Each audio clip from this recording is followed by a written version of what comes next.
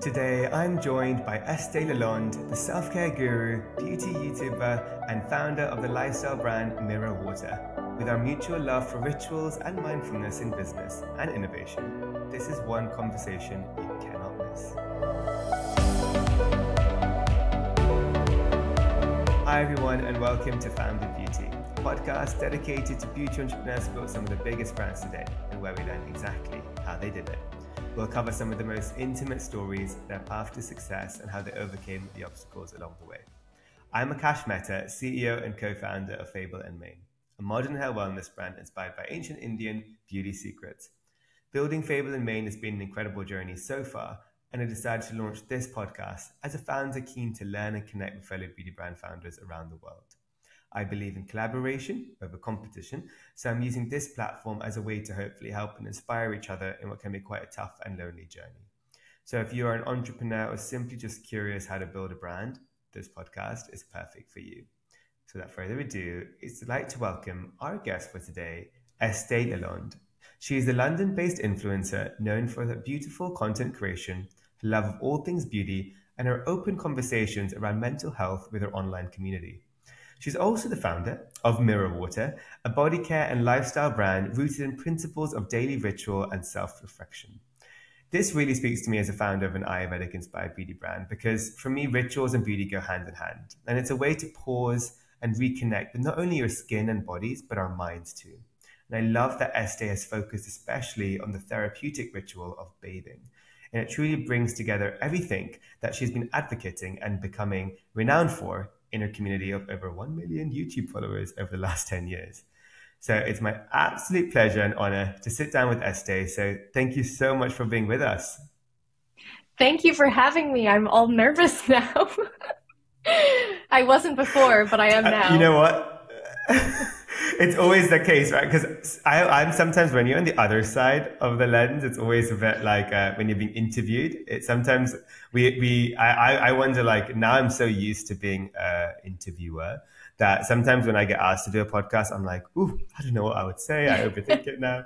But it's always, we're going to make this a fun conversation. You got this. Yes. You're and I'm so excited to speak to you. And I love what you said about collaboration versus competition, because I feel exactly the same way. So excited to chat to you today. Yeah. Oh, me too. So first things first, I ask all my guests the same question. I'm going to ask you, who in a nutshell is Estée? Oh, gosh. Well, I think, honestly, I'm still trying to figure that out. My brand, first of all, is all about self-reflection and self-love. And I think I'm always trying to reflect on what makes me feel good, what makes me feel bad, what feels comfortable to me. And I think we're always learning about who we are. I think as I get older, I'm learning just to do the things that make me happy and not put myself in situations that feel stressful. And sometimes it's hard to say no, and sometimes it's hard to stand your ground. But I think, yeah, as I'm getting older, I'm learning more, about who I am. I think to give a brief overview of who I am, I'm 33, well, going to be 33 in August, and I'm originally from Canada. I was born and raised there, and I moved to the UK when I was 19. And a lot of people say, oh, you were so brave to do that. And I'm like, actually, it was just very naive and stupid. I didn't know what was, in my future path. So I wasn't that brave. I was just a little bit naive. So thankfully that worked out in my favor, because after I moved to England, I started a blog.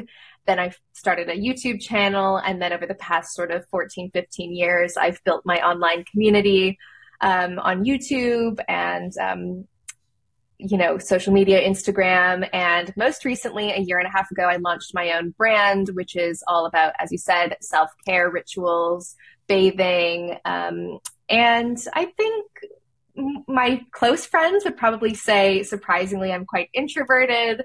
Even though I make YouTube videos and have shared my life for so long, I'm actually very into quiet time. I like reading.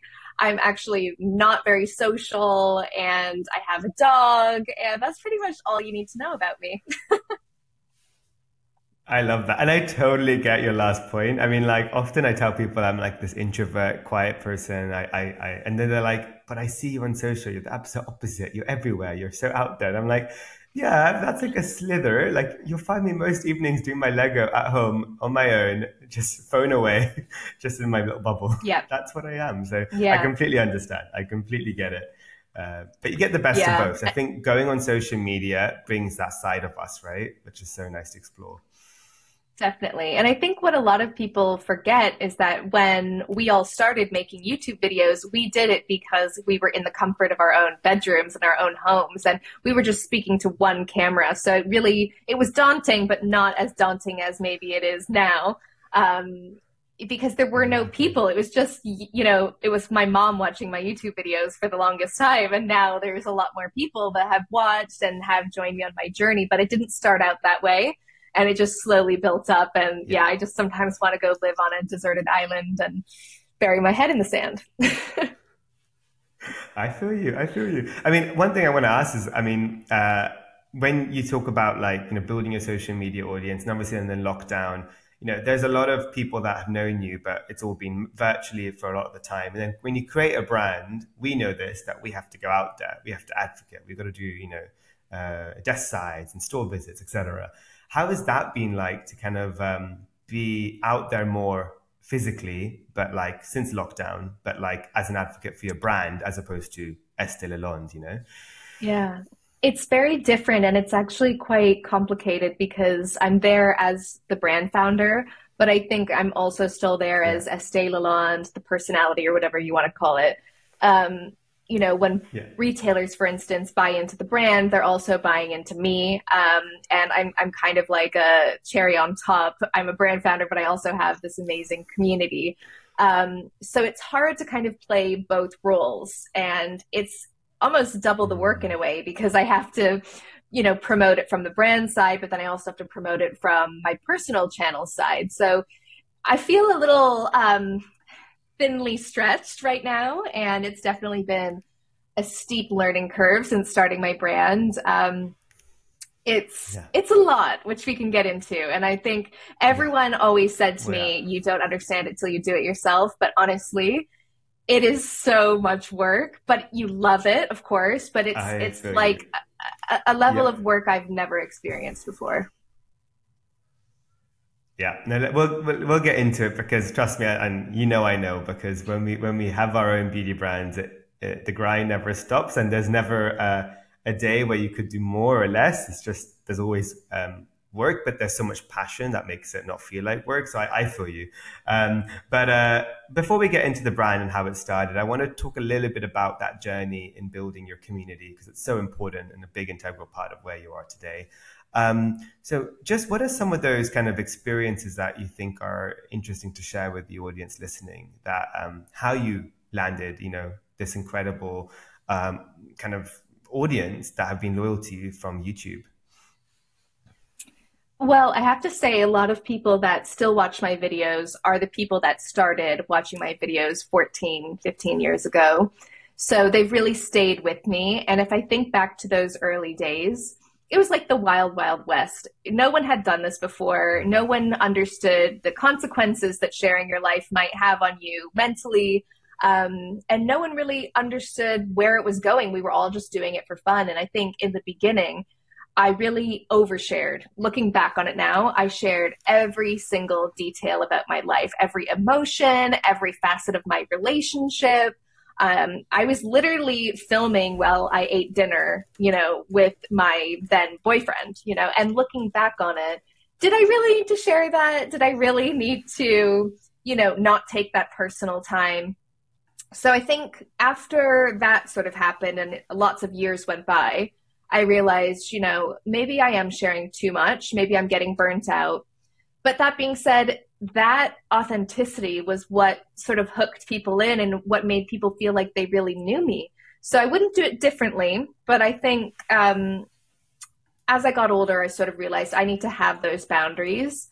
And that being said, I think now I've gone maybe too far the other way. I'm not sharing enough because I'm a little bit, I think have a little bit of PTSD from it, honestly.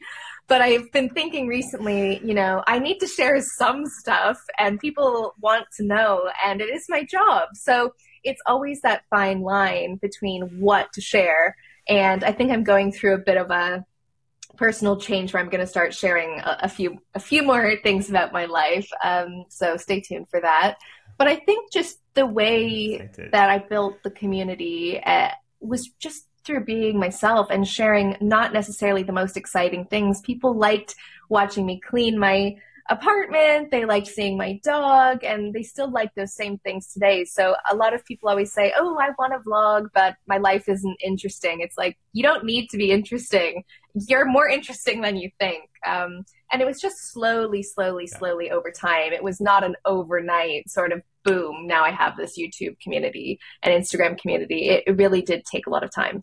I mean, one thing I want to ask, and this is more like me personally, I have a little bit of a social media audience, but it came from my old days when I was doing travel and being with Dior. You get exposed to a lot of interesting people. And then now I sort of have my own brand.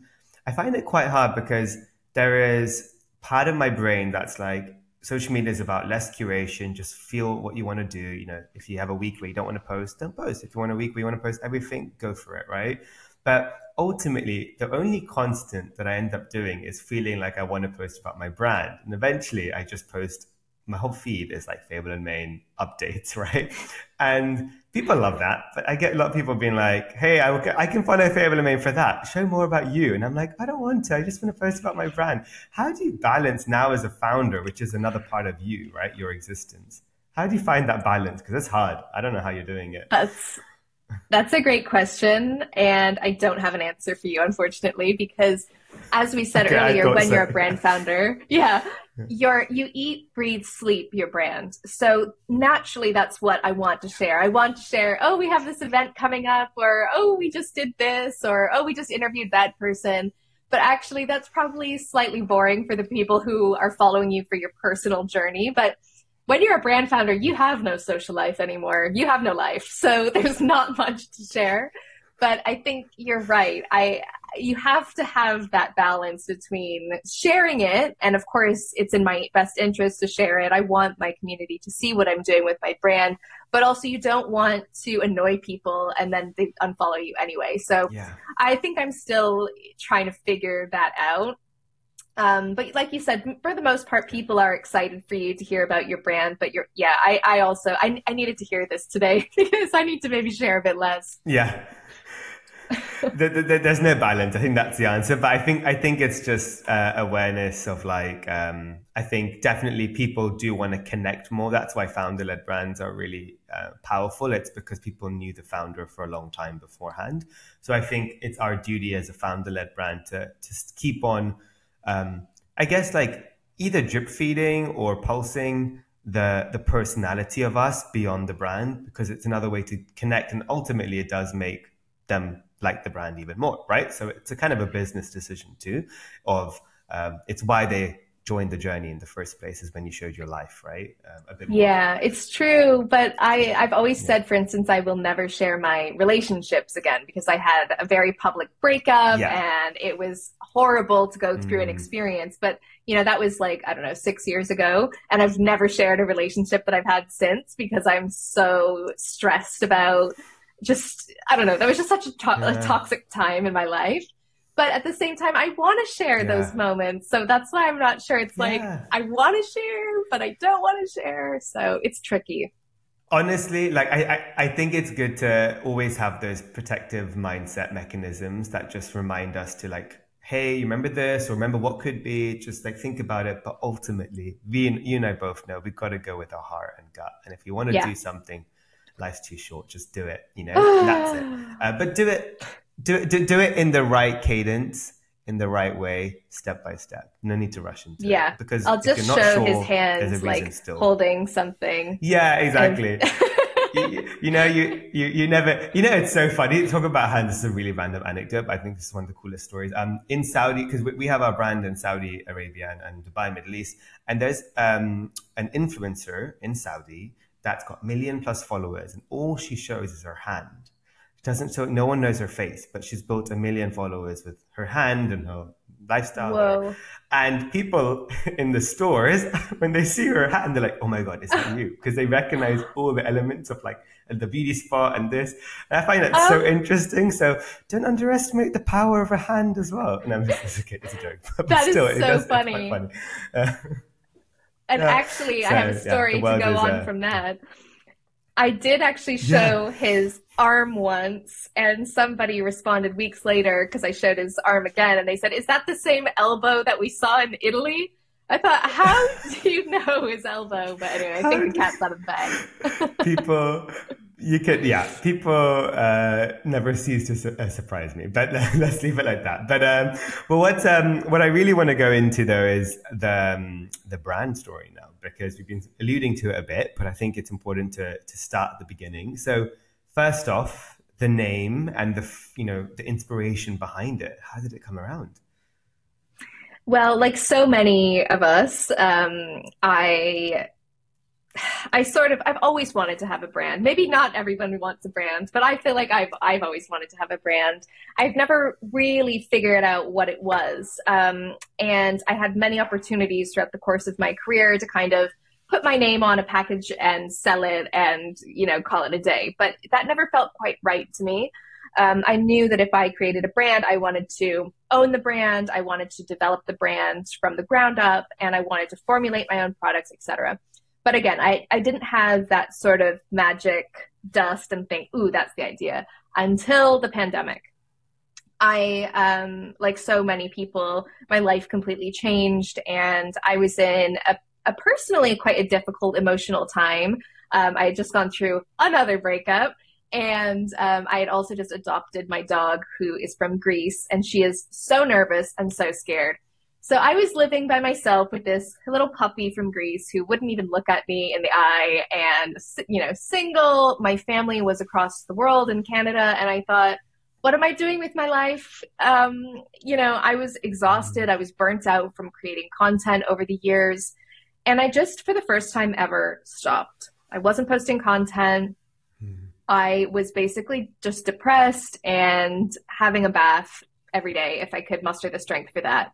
And I thought, God, I love having baths. If I didn't have baths and hot showers, I don't think I could make it through life, because it is really that one thing for me that makes me feel better. And my mom always says, you always feel better after a hot shower. And it's true.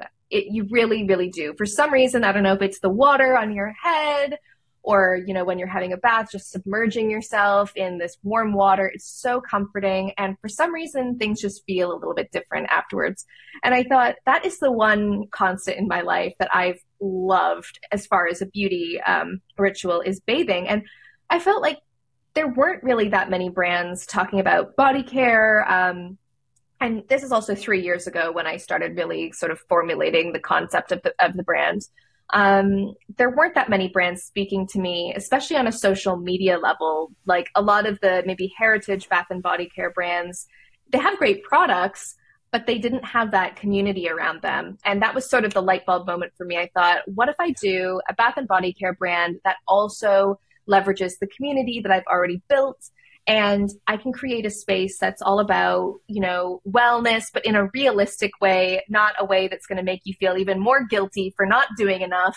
And that's sort of when the idea happened. And I've heard a lot of founders say, you need to do it because that idea is just not going away. And it just was not going away. I was making Pinterest boards. I was brainstorming on actual sheets of paper. I was calling my friends, asking them what their favorite bath products were. I was just like, go, go, go. And it really helped me, first of all, get through the pandemic, because I had a focal point of things that I, was learning about. And I also started getting interested in how do you actually set up a brand and a company? Because I'd never done that before. I'd never opened an Excel spreadsheet. I'd never set up a company. I'd never done the, legal due diligence. How do you actually do it? And I started watching lots of webinars, and I subscribed to the Y Combinator YouTube channel, and I started learning about the process of setting up an actual beauty company. And honestly, there was a little part of me that thought, can I do this? Like there was that little thing in me that was like, do you think I can actually do this? And once I thought, you know what? Screw it, I'm just going to try it. Then there was just no stopping me. And it took a little while to obviously formulate the products. And a year and a half ago, we launched the brand. It's called Mirror Water. We are designed for your downtime. We are hoping to inspire more self care rituals more often, whether that's walking, whether that's stretching, you know, whether that's fitness, whether that's having a bath or having a hot shower, whatever it is, it's going to make you feel better. But obviously, my passion is bathing. And we've got 4 products: bath salts, body scrub, body oil, and a balm. They're all made in the UK. Of course, I'm a product girly, so I needed to formulate the products well. They're gorgeous products inspired by nature. And it's been a whirlwind ever since. It's, I mean, I can tell you, like, and also proof of the pudding that these things do work, even though I spent money on them, I don't know if they do. But I first saw your brand on, well, I think I've seen it in like articles and stuff, but I first really like noticed and saw it on a out of home, like those posters, right? I think it was like near Yes. Great Portland Street. And I was Yes. like, this is beautiful. The branding, the everything. And I was like, I have to learn more. And then I went on, found everything about it, and I was obsessed. And I love that you had this slogan, responsible, not sustainable, meaning like, you know, we're not another sustainable brand. It's really about this transparency of responsibility. Can you talk us a little bit about also that side of the business? I think it's really important. Definitely. I think, of course, any brand that launches now has sustainability at the forefront, but it's so hard to know what sustainable even means anymore. I mean, ultimately, let's be real, launching a range of products isn't sustainable. We obviously are creating more Exactly. waste and more packaging. So for me, it just didn't feel authentic to say we're so super sustainable. So, like you said, we say we're responsible, not sustainable. We try to have the most eco-friendly packaging that we feel for our brand is glass packaging, and we're actually in the midst of switching all of our lids to aluminum lids. Right now, they're plastic. So, you know, as a small brand, it's hard. You can't just come out of the gate with the most eco-friendly packaging, just minimum order quantities, and we're always trying to learn and do better. But it's hard as a small brand. So we try to formulate our products as naturally as possible. All of our products are over 99% naturally derived, which is great. And we don't use lots of those nasty ingredients that you know you might see in other products. And we're just trying our best to be as sustainable as possible. Our gift sets that we have are in mushroom packaging, so you might have seen them, but it's called mycelium, and it's a material made out of mushrooms, and it's 100% biodegradable, which is, you know, a little bit unique to see in like Liberty and Space NK. They've never really launched anything like that before, but we're trying our best to minimize the amount of waste, of course. I love that. So you talked about, so what is the retail landscape for Mirror Water right now and for people to discover the brand? Yes. So when we launched the brand, we had lots of interest from retailers, which was so exciting. And we decided to launch exclusively with Space NK, which was amazing. I mean, I can't lie. It was a super exciting Yeah. moment for me. It's hard to get in there. And I think as we've kind of gone on, I'm realizing how hard it actually is for just to be noticed within a retailer like Space NK. So really excited. And then once that exclusivity was over, we launched into Liberty, which was so exciting. And the buzz around launching in Liberty was huge. People love Liberty. I love Liberty. So to be, you know, in those 2 stores was super exciting for us. We're also in a couple other smaller retailers in East London, like Goodhood and Big in Hackney. And we're excited to hopefully expand our retail partners. But you know what it's like. It's tough to get time with these retailers and get in the door because there's so Oh, much yeah. competition. Any advice? Honestly, that's a great question. I have a few advice I will. Generally speaking, I feel like the first is, and especially for, I mean, I'll give advice for starting founders and then a bit later, is the exclusivity part is very important, right? That's your first gateway, and making sure you choose the right partner for exclusivity. We've had some good exclusives in some market and some not so good ones that kind of shot us in the foot. So, uh, I would definitely say when you give exclusivity, like if it's like, oh yeah, a year is fine, like consider maybe even 6 months. Like, every month does make a potential difference. So just as an FYI.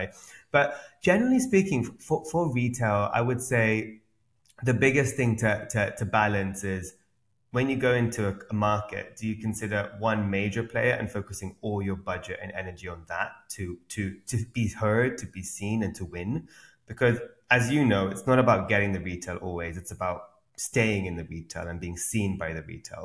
Because ultimately, in some retailers where we're really not that big for them, we email them like every week and we get like no reply. And then we're just probably it's Yeah. because they have 100 brands and we're their least priority. And for the retailers that like we're really doing well in, we email them every day and they reply within 10 minutes. We have WhatsApp with them, right? Like a Sephora in the US. So I think it's about there we chose after 3 years in Sephora US and Canada to stay exclusive, and we extended our exclusivity another year and a half just because we're committed.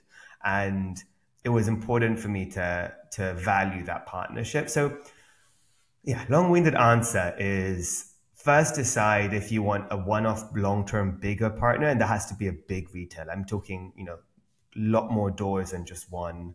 Like a Selfridges, Harrods in London wouldn't be the biggest player to work with because they only have X stores, right? You're not going to get a lot of revenue even if you're winning in them because they're only X amount of opportunity. A Space NK is a better exclusive partner because you have multiple stores, which means potentially a lot more revenue over time. UK is really tough. I'll be honest. Yeah. There isn't really a beauty retailer unless you're in the prestige of a Boots or a Superdrug that you can have a lot of revenue. So you have to sort of play the game of a lot of retailers and then collectively make revenue. Do you find the same? I don't know, in the UK. It's Yes, a tough one, I right? find exactly the same. And I'm actually friends with a founder who's based in the US, and she's trying to make the UK happen. And she's like, it is so much harder here in the UK than it is in the US, just in terms of volume. Yeah. And you're right, there's not that store necessarily that there is in North America. So it's actually reassuring for me to hear that. But we have a lot of Yeah. customers based in the US that are shipping their orders over from the UK. So we're really keen to kind of explore the US. But I think what a lot of people don't Mm, understand is yes, you can get that Sephora partnership, which amazing.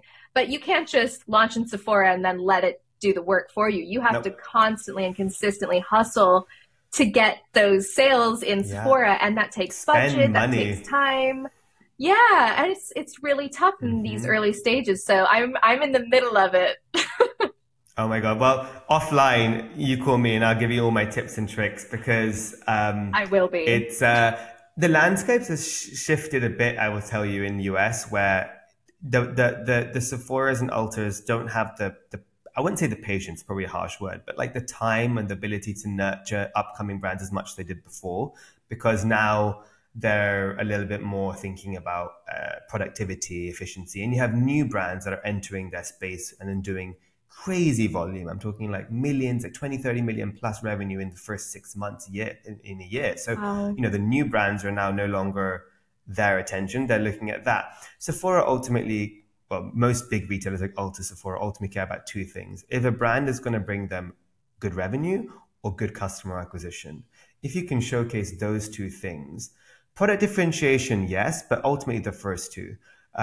So, either you're saying, hey, I'm a celebrity brand, I'm going to bring you a lot more customers, or hey, I'm a Indian Ayurvedic brand, I'm going to bring you a lot of South Asian consumers, right? That's interesting to them. They're like, you know what? We need a new diversity of customers with this. But ultimately, revenue speaks the loudest. And to get the revenue, as you rightly said, it's really about spending and playing the game with them. So, not launching and then figuring it out. It's having the strong P&L to match all the opportunities you can do, like sampling. And when you go to the US, everything's on steroids. Like a sampling opportunity for an email would be 70,000 sachets, not choose what you want. So you have to have the budget for that and gratis it. So yeah, it's a tough one. But in the UK, I'm an open book. I always share everything. I feel like a lot of brands on the West thinking about coming to the East. If you're still not sure about which retailer to choose, starting with a pure player like Cult Beauty, even though there are some issues here and there, generally it's still our largest revenue in the UK from a retail perspective, versus our Selfridges and our Sephora UK and all this stuff. So, Yeah. it's a good stepping stone. Is not necessarily giving up your brick and mortar exclusivity until you know your market and then figure out what's the best partner here on the ground. Well, I want to be on It's Cult Beauty, so fingers crossed that they take us. I don't know why they haven't. well, let me know. Yeah, Cult anything I Beauty, can do call to me. help. But we'll talk. We'll talk offline. I got you. But It is just yeah, so it's important. I think interesting, that we're though. open. Yeah. Yeah, and I think if I could have heard these types of conversations earlier on, I would have maybe understood that it's not as easy as calling Cult Beauty and getting them to stock you, and then that's that. I don't think I was really aware of Yeah. that. Yeah. Yeah. But in a way, it's good to sometimes at the beginning go in, not always blindly, but a little bit, because you don't always know till you know, if that makes sense. Every brand is a little bit different. Every story and every time that you launch is different. Like when I launched in Sephora, how we got into Sephora was a LinkedIn message, messaging a junior hair merchant. We launched, we were in the kitchen with them for a year, developing it. And then we launched day one in store and online. It was like a very different Wow. time. Today, I wouldn't be advising that route to really anyone to launch in store Wow. day one of the beginning of your brand, because it's hard, right? Like to man 600 stores and do it that like. But I figured it out. I quickly saved myself. But bearing in mind it was lockdown, I was in London and I couldn't visit US for 2 years. So there were Wow. things that it worked because of lockdown. Lockdown gave me that moment to say stores are closed. Okay, we're easing you into Sephora. You can only really focus online. And then we get back into stores. So I was saved a bit, if that makes sense. But Hmm. I didn't know, oh wait, I have to be how productive in store to be staying in store, otherwise I'm kicked out, all that stuff. I didn't know till I tried it or did it. So yeah, but I think now more than ever, as the antes have raised, because there's 100 more brands than ever, but like hundreds and hundreds more. It's a lot more expensive to be seen. Retailers are over, accepting on brands and launching new brands like no tomorrow, and they're struggling from a P&L perspective. It's good to be open and again collaborate, because if we can help each other make some potentially fatal decisions, we should avoid them for our Yeah, brands. And definitely. that's the true responsible future, right? For our businesses, is helping each other. Yeah. I think that's why I even do this podcast. But yeah, so that's a bit about that. I digress, but I guess it's a good little important Yeah. uh, topic or segment. Yeah. But yeah. So I do want to talk a little bit before we start wrapping up and going into fire round questions, sort of like the future of Mirror Water for you and what you're excited on the horizon. Also from a product perspective, because I see so many more opportunities, and I'm sure you do too, with where it can go. Well, where to begin? I think Yeah. I also just tell you a little bit about some of my other struggles when setting up the brand, because we're a year and a half Yes, old please. now. Yeah. And when I Yeah. first launched, first of all, I had never worked in a team before. I've been working for myself for the past 14, 15 years. So to even start working in a team environment was a completely new experience for me. I had never used Slack before. I'd never used Notion before. I had never Yeah. done any of that. I was texting the girls on WhatsApp, and that's how we were planning out what we were doing. So I will just say there was a huge learning curve. Forget about the brand, but just about how to work on a day-to-day schedule, how to plan for the future, how to have editorial calendars, this, that, the other thing. That was a huge chunk of time that was taken up just from simply figuring out how to run this machine. And now I still have a very small team. It's 3 or 4 of us full time. So we're teeny tiny still, which is bigger than when we started. But just learning and figuring that out was the first thing for me. So now I want to say that it's been a year and a half, and now that those teething problems are hopefully Yeah. out of the way as much as they can be, we've really spent this past year and a half laying the groundwork for our brand, helping people understand what we're all about, and ourselves even learning, what's working, what's not working. So I'm excited to we're calling it Mirror Water 2.0 internally. I'm excited to kind of take it to the next phase now, which is, okay, we've told everybody about our brand. We're educating people on our products. We're, in a couple great retailers. what can we do next? So I think for us, we're doubling down on body care. We love body care, and we're hoping to launch one or two new products next year. As you know, very, very expensive to launch products. And just making sure that cash flow is there. You know, it's tough out here.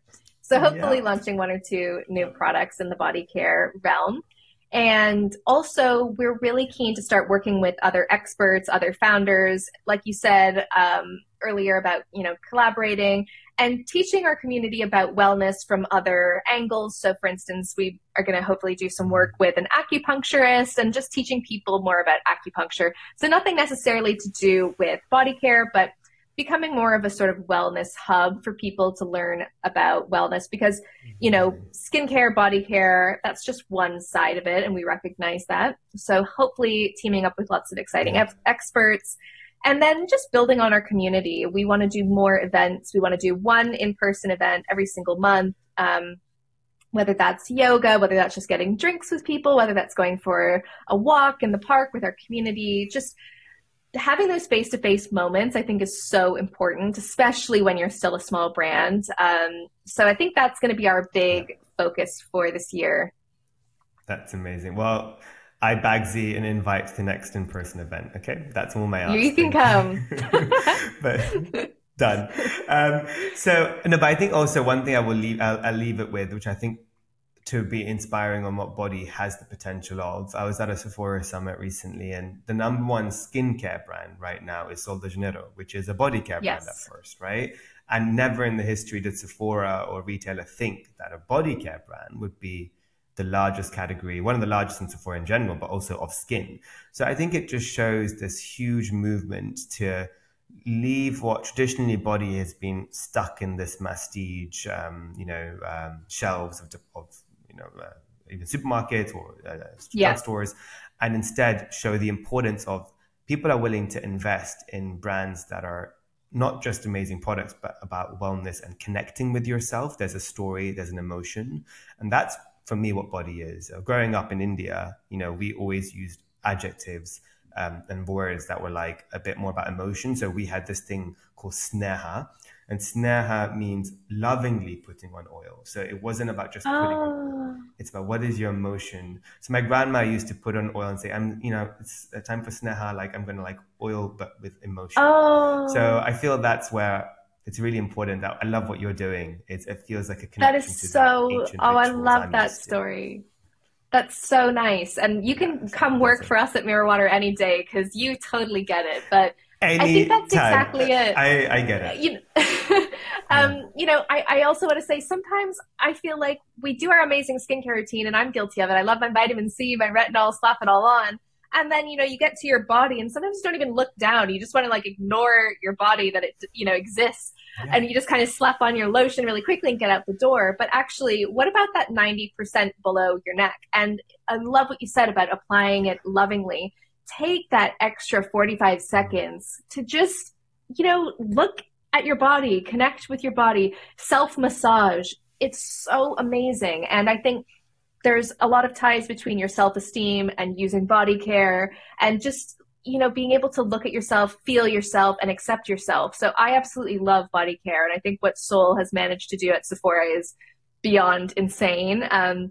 So, we think there's going to be a huge body care boom. Hopefully people want to try Mirror Water. You never know. We could be Sephora buddies one day. Pray for me. Exactly. Oh, no. I'm going to manifest that. It's going to happen. I strongly believe when I look at a brand from a first glance, I can tell the potential, and Mirror Water has, infinite potential. You're so new to the industry, but I already have such a big impact. So I'm excited for what's to come. Thank you so much. I needed to hear that today, because you know how it ebbs and flows, and the lows are low, the highs are high. You're really, I'll tell you, you're really onto something. When it's good is when a founder is like, I would invest in that. Oh, I wish I created that. That's how I feel when I look at Mirror Water. So trust me. Oh, thank you. Well, invest in us, please. We're always looking. Well, again, let's talk. I do invest in beauty brands, so we can talk. Yeah, I'll call you. Okay, we'll speak. So now 5 round questions, but the first question is a pre-question is kind of, I guess it was one of your things you said, and maybe I'm giving you your goal. I said, I'm going to invite you to a desert island now, but unfortunately I'm being really mean. and you can only bring one mirror water product. So what is your go-to mirror water product? Uh, it's going to be tough on a desert island, but it has to be I Smooth. know. That's our body oil. It's our best seller. It really is a gorgeous product. So it's a product for daily use. It's a satin finish, so it's not a dry oil, but it's not as greasy as a regular oil. So it dries really quickly.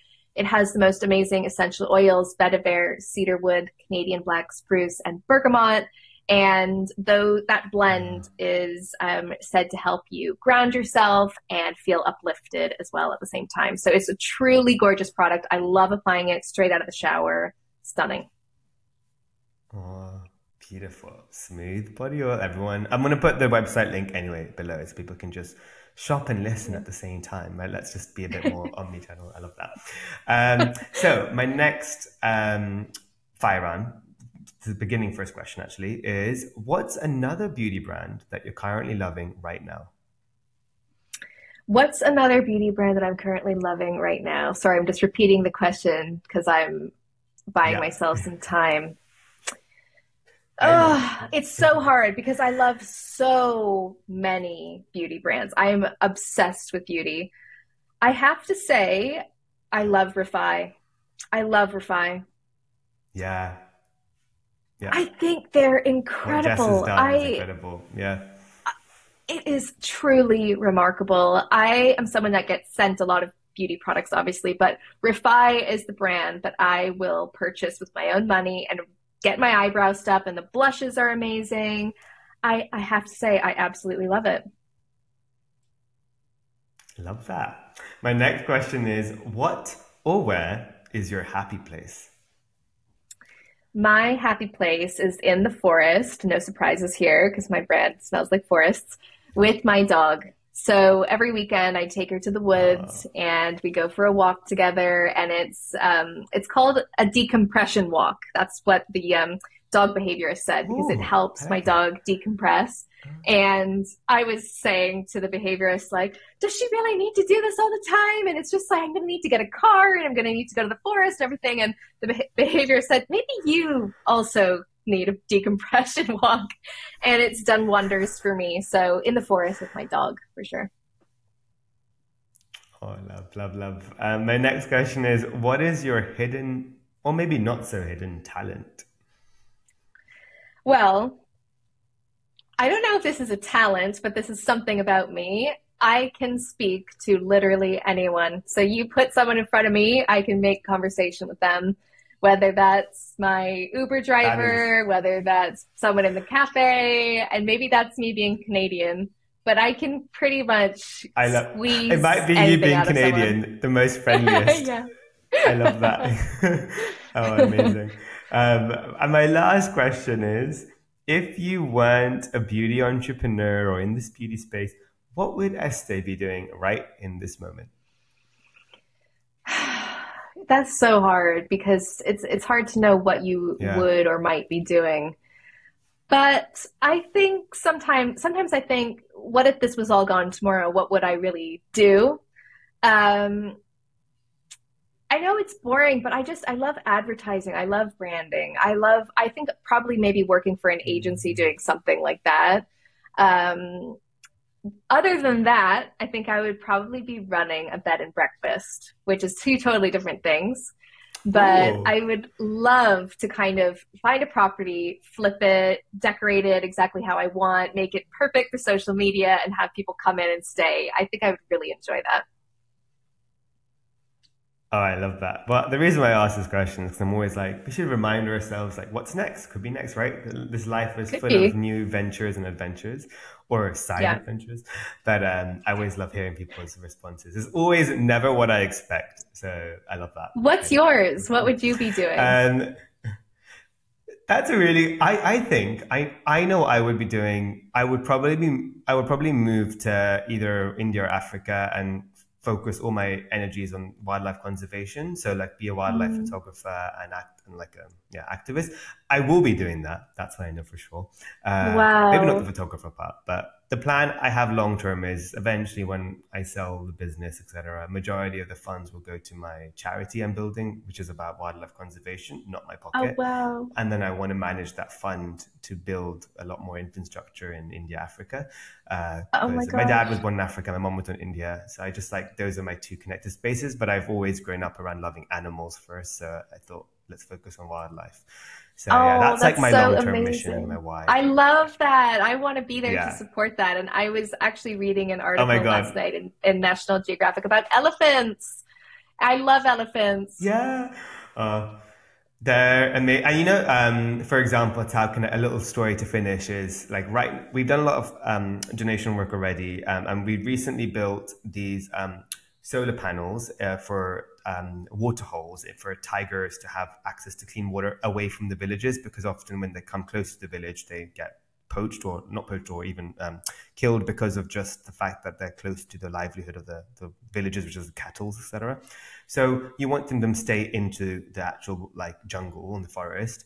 So these are really important. But what's happened is for the last 100 years, these villages are kind of encroaching onto the tiger spaces. They've been there for so long. It's a battle of land. And the tigers are suffering because ultimately the little prey run away, the deers, the tigers don't have much food. They have to go to the villages and kill the cattle. So we built these water holes. They got all destroyed because elephants were coming in from nowhere and started stepping on them. So we had to rebuild them at the top. So initially we're like, oh no, these elephants, what have you done?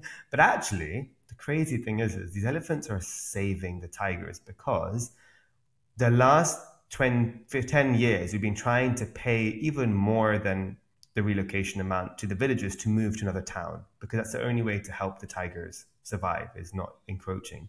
They haven't accepted the payment. They don't care. They'll live with near the tigers. They just don't want to move. But now that elephants are there, they're actually accepting the money to move because elephants are far more dangerous to them than tigers. Oh. So elephants have now are saving tigers right now. So it's interesting how Wow. connected the whole area is. Yeah. So that's a little story That's there, amazing. I love that currently story. I'm happening. going to tell Yeah. everyone And that story now. yeah, yeah. So there's a little fun fact of how connected we think the world is. Or you think something and then suddenly it saves you. So my first thought was, oh my Yeah. God, these elephants, get rid of them. They're killing, get them out of the area. And now I'm like, no, stay in the area. So you don't know Yeah, until you know. it's true. But anyway, there's a little story to end. But I won't leave you too long. I know you have a brand to build, but we'll continue our conversation offline, and can't wait to Definitely. continue this friendship. But for everyone listening, where can they continue to follow yourself and the brand? So they can follow me on Instagram and YouTube. My name is Estee Lalonde, Esteelalonde. And of course, you can go follow my brand at mirrorwater.earth. And our website is the same, www.mirrorwater.earth. I love that. Well, I'll put all the links in the summary. People can just tap straight away. And well, till we meet in person very soon. I'm excited to continue this I know. conversation. Thank you so much for having me. I'm glowing because it's just so nice to speak to someone who gets it. And it was so great to connect. I'm so glad we got to do this podcast.